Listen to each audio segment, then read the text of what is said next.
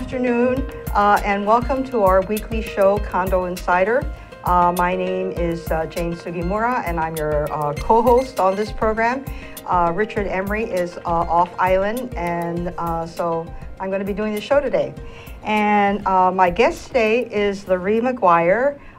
She's a partner, a law partner at Porter McGuire Kiakona Chow. She's an attorney, and she's going to be talking to us today regarding a very important topic.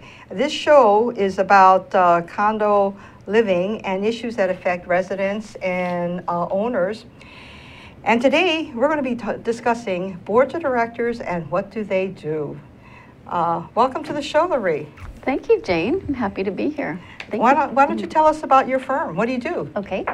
My firm is Porter McGuire Kiakona Chow, and as you may know, we work primarily in the area of condominium and homeowner association law, and probably 80% of our practice deals with condos and homeowner associations. So you know a lot about boards of directors.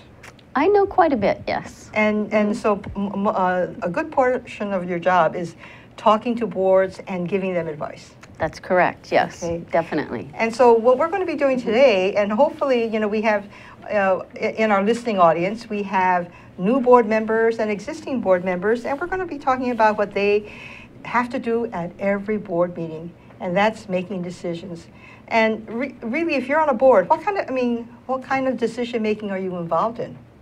Oh my. If you're on a board, you're going to be involved in every decision that a board would deal with, be it dealing with collection of assessments, possibly replacing or maintaining the common elements, paving a parking lot, replacing a roof, dealing with a homeowner who has maybe an excessive number of pets when your governing documents allow for 1 or 2 pets. So you name it, you're going to be dealing with just about every decision you can imagine. Okay, for a person who's just coming on the board, and if they were to ask you, Laree, how, you know, I'm now a new member, I mean, how do I go about making these decisions? I don't know anything about the condominium. That's a very good question. And, you know, most board members don't know anything when they come on a board in terms of an association and how an association is run. And the law actually protects board members. They allow board members to comply with a standard known as the business judgment rule. And so long as a board complies with the business judgment rule, then they're safe. They'll be covered. If an owner has an issue and an owner later comes after them with a complaint, so long as the board has complied with the business judgment rule. And so you may ask, what is the business judgment rule? That was going to be my question. What is the business judgment rule? Okay. To begin with, every board has a fiduciary duty. They actually have 4 fiduciary duties. They've got a fiduciary duty of diligence, to act as a reasonable person would act in the same or similar situation, a reasonably prudent person, careful person. Mm-hmm. They have a duty to act in good faith, to act honestly and fairly in dealing with the situation at hand. They have a duty of loyalty. They have a duty to be loyal to the association.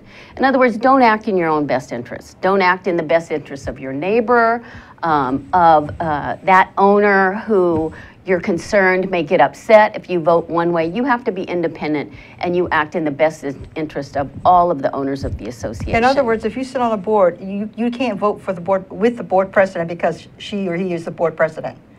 You need to vote, exercise your own independent judgment, and you vote accordingly. And how do you do that? That is a great question.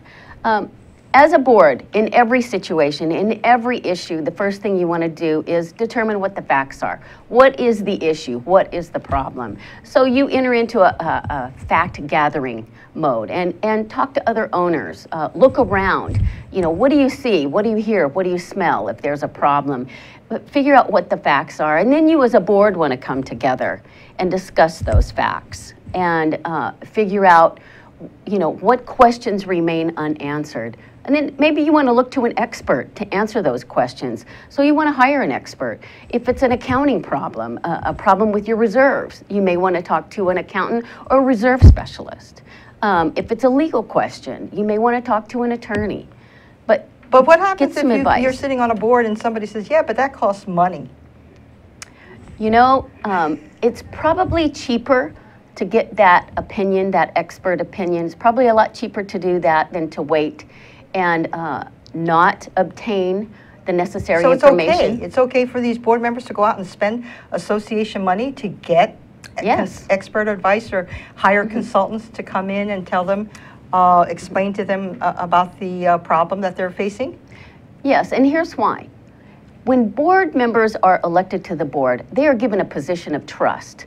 Owners vote them onto the board because they trust their judgment. They trust their ability to obtain expert information if they need it. They trust their ability to go out and obtain the answers to the questions that they have in order to make the right decision.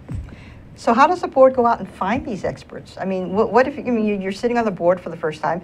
I mean, and you don't know any architects or lawyers, so how do you find out who these consultants are, and how do you get them to come to the board or give you an opinion? That's a great question. Typically, most associations are managed by property management companies, and we have a number of them here in Hawaii. So the property manager that's assigned to your particular project will typically know who to call, and if they don't, they know who to ask to in terms of figuring out who to call.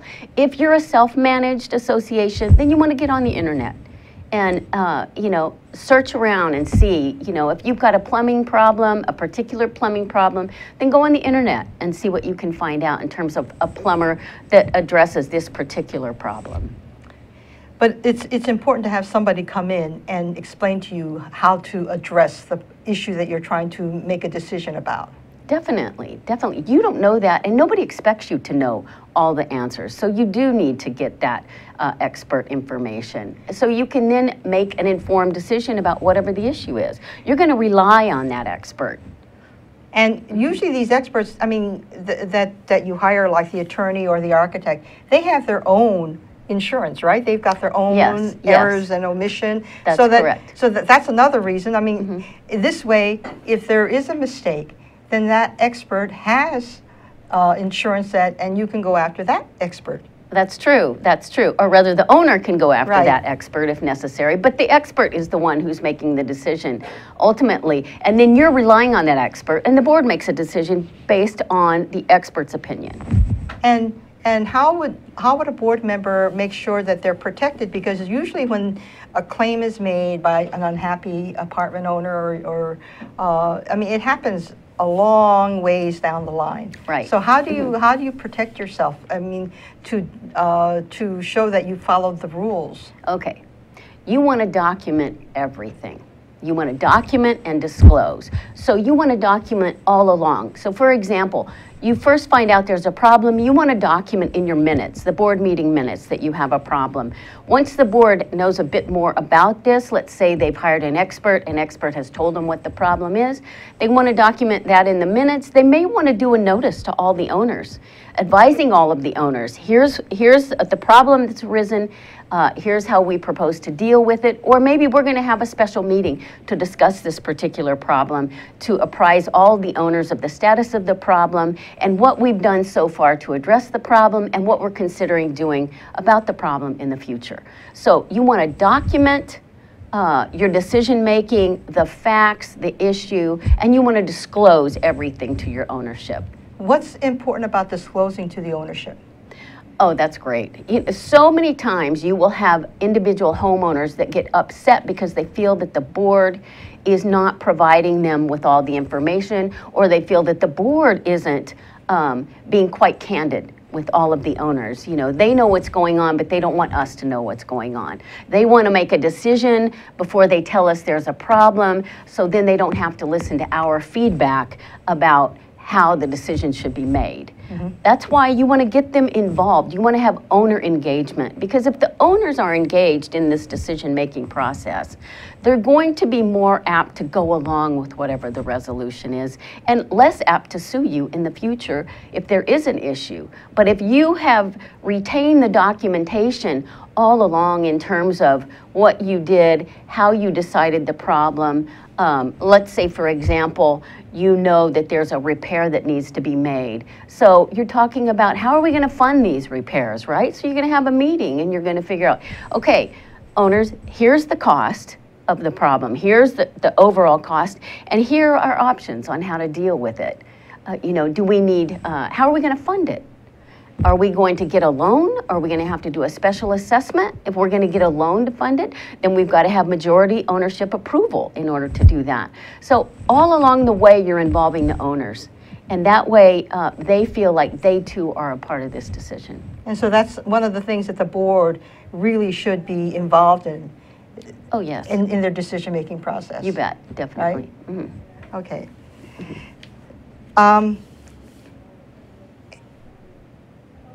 And you know, you mentioned lawsuits. Do board members get sued? Indeed, they do. Yes, they do. Yeah. However, if they have complied with the business judgment rule, if they have acted as a reasonably prudent person, should have acted under the same or similar circumstances, even if they made the wrong decision.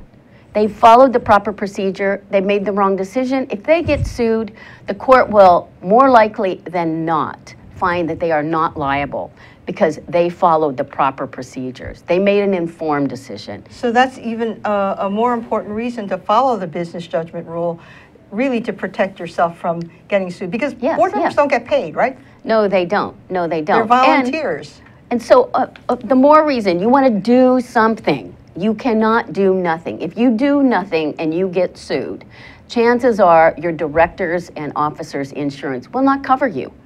They will cover you if you've complied with the business judgment rule. But if you haven't complied, if you haven't done your due diligence, if you haven't acted in good faith in the best interests of the association and in compliance with your governing documents and the law, then the court may find that you are personally liable for whatever that harm was that was committed or that owner incurred.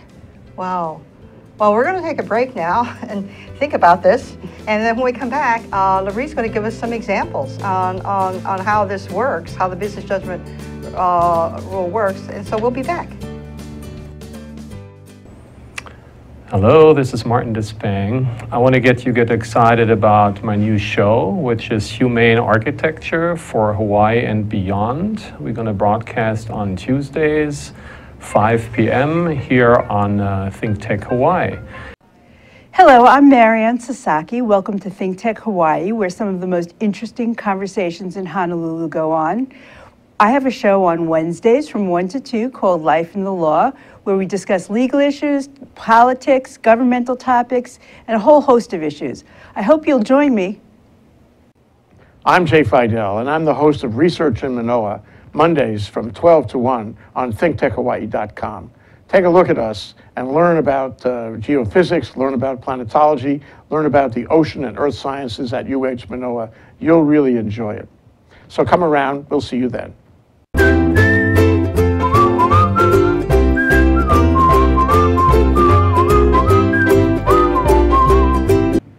Okay, welcome back.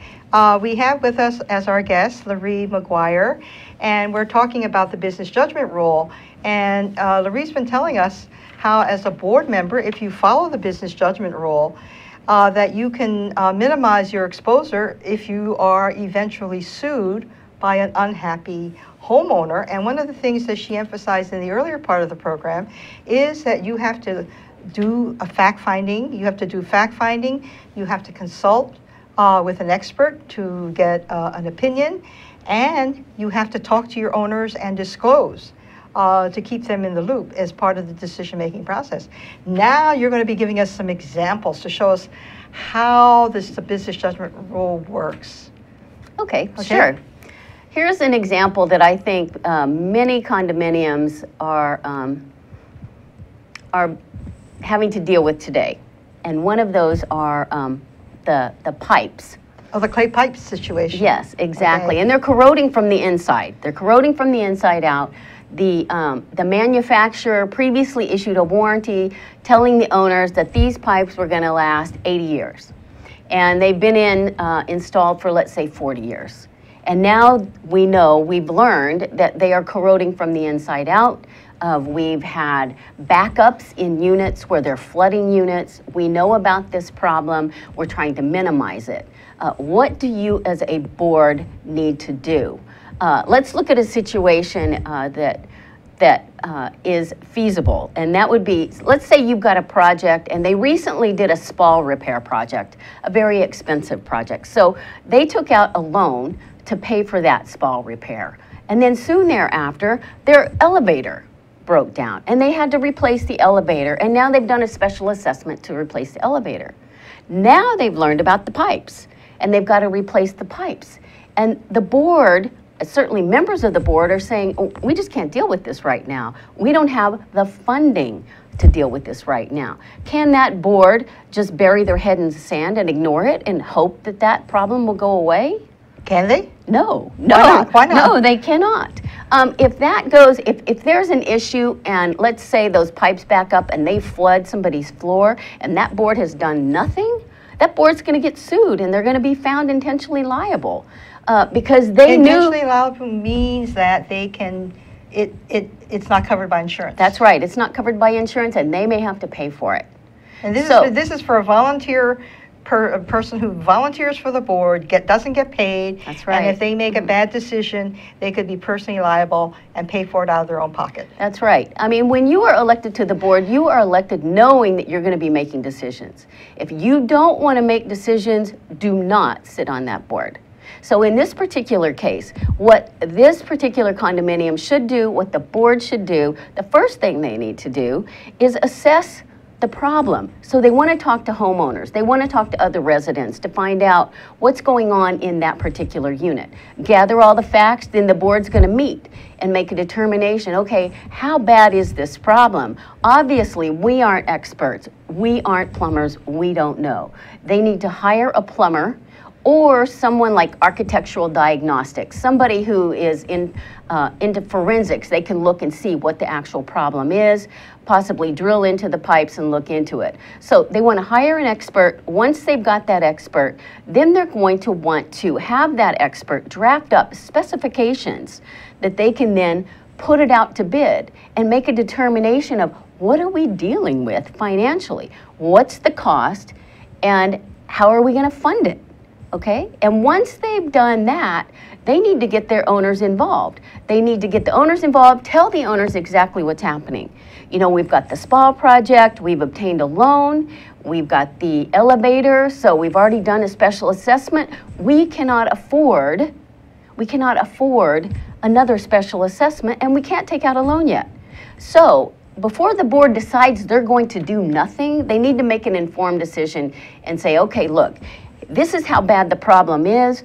We've now hired an independent contractor. They've gone in, they've actually looked at some of the pipes. We now know what area is the worst, what area can last a little bit longer. We know how much time we have before we absolutely have to replace these pipes, right? So they do all of that. They get the board fully informed. The board has made a decision. Okay, this is what we're going to do. They've met with all the homeowners. They've talked to the homeowners about the scope of the problem. They tell the homeowners, okay, we can't do anything about it right now. We are going to start putting away some money now in our reserves so that we can have some money set aside when we start to do this replacement. And we're documenting the fact that we're not going to do anything until, let's say, 2018, once our loan is paid down somewhat. So we are doing something. We are doing something, we're aware of the problem, we know the extent of the problem, and we're doing our best to address it now. They've acted within the scope of their business judgment. So if next year a pipe breaks and it does flood somebody's unit and that owner sues the board because they didn't replace those pipes sooner, the board can look back. They've got their minutes documenting what they've done. They've got a copy of the notice that they sent out to everybody, or the second notice and the third notice, making sure their owners are fully informed about what they need to do. And the court would look at that and say, you know, I understand that there was damage here. However, this board acted within the standard of its business judgment and they're not liable. Okay, well, that's good. That's good to know. I mean, because that's that's very stressful when you're sitting on the board and all these problems seem Right. to multiply. In fact, with the buildings, right now they're so many people, many of these buildings are old, so everything is failing Right. or it's deteriorating to the point where it seems like every day you turn around, there's one other component Right. that's failing and needs to be fixed or repaired or replaced, and it means another big expenditure. And so the boards are, I know that many of them are in a quandary as to how are we going to do this, and where we're going to get the money, and how do we explain it to our owners?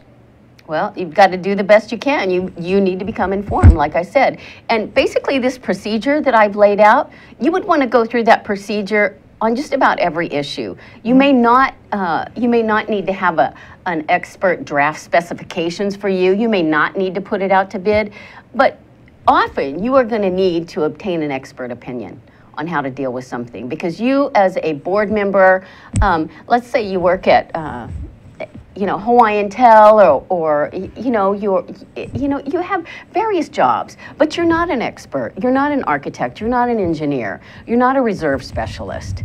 And that's why you have experts that you can turn to and question. Definitely. Okay, and as part of the board's fiduciary duty, how often? I mean, when do they have to tell the unit owners? I would say tell them as soon as they know. As soon as they know something, tell them what they know initially. Like I said, I mean, this isn't a big secret. It shouldn't be a secret. Whatever the problems that the board has, those same problems belong to the owners. The board, you represent the owners. The owners have elected you. They put you in a position of trust. It's your job to keep them informed. And I know numerous boards, they don't want to tell the owners because they fear the complaints that they may get from the owners, or they worry about the owners are going to tell them what they think about how they should repair this particular issue. And that may be true, but it's much more important that they disclose and document everything. Are there any, can you think of another example for, that would illustrate this business judgment role besides the repair situation? Yes, you bet. Let's talk about collecting maintenance fees. Okay. So many times a board does not want to collect delinquent maintenance fees because maybe this person's your neighbor, or you know them, they're down the hall. I mean, these are people that live near and around you. And now you're being placed to be put in the position of a debt collector, right? Mm-hmm. Well, you also have expenses. The board has a budget. They know the money's coming in, they know the money's going out, and it's their job to make sure they've collected on these assessments. So even though it's not a pleasant thing to do, they need to make sure that they move forward. I can tell you so many times our firm has been, we've been referred certain matters where the debt is already exorbitant before it even gets to us. And by that time, homeowners, if the debt is so high, they absolutely can't deal with it. And so they may not. But if you've addressed that debt early on, before the particular owner owes thousands of dollars, then you're going to be in a better position to be able to deal with that person such that they can pay off that debt. Mm-hmm. And then the association can pay its bills because they're collecting timely. Timely actions are the most important. Don't delay because you don't want to deal with something. Act timely. And with respect to collections, I mean, everybody who sits on the board, I mean, most of them live in the project, so you're dealing with neighbors and people that they may know. So I mean, they can't let that interfere with their decisions. No, they can't. They can't. And oftentimes the board, they are concerned about the neighbor who's going to come and talk to them. Who's going to ask them, can you please give me a payment plan or work out something with me? Well, you as an individual on the board, you have no authority. Only the board as a group can act, and the board should act as a group. I would recommend that you have a billing policy where you have a policy as to how you're going to deal with these particular owners. So that you're not dealing with each situation exactly. Individually. There is a process, and the process would be that, after when you're late once, then the management company will send out a letter. Maybe they'll do it two times before it gets sent to legal. And at some point it gets sent to legal quickly before this amount starts to mushroom. Exactly, but have a policy in place. I mean, there are different policies, but you as a board need to make a determination of what's best for your association. Have that policy, and then you want to follow it as to everybody. Because if you don't, then you're going to get hit with a discrimination claim. Because let's say you allowed this owner to have a 5-year payment plan, this owner has a 6-month payment plan, this owner's allowed a 1-year payment plan. You can't have different payment plans for different people. So there again, you want to become informed, what is the status of your delinquencies, get together as a board, make a decision of how you're going to address it, have a written policy, draft a resolution, which is something that boards have in writing to document the various policies that they make. And that's also a historical record so that subsequent boards can look back to see how the board dealt with a particular issue in the past. And then owners can look at that and say, hey, okay, now I see there is this 12-month payment plan policy. The board implements it across all owners. It's not just me. So I understand, okay, I will implement this 12-month payment plan. And so if you have a collection or a billing policy, that also makes decision-making easier, because it's not like you have to make a special decision for this one unit owner. I mean, it is if they owe the association money, and this is what the process is, and then you get into a payment plan, and this is how you pay it back. Exactly. And that way, the attorney who works for the association doesn't have to come to the board every time there's an issue and every time they have to make a decision about a particular payment plan. That way, because you folks are busy, people on boards are busy. They don't have time to have a call from the property manager every day about a different issue. So you want to have policies in place to where your business can run smoothly. The business of running the association can go smoothly. Well, geez, thank you so much for being with us. Thank you. And I'm sure we're going to have you back, because we're not finished with the topic. But thank you very much, and thank you for joining us. Next week, we're going to have somebody from the Hawaii Civil Rights Commission to talk about housing discrimination. So I hope you can join us on Condo Insider. See you next week. Thank you.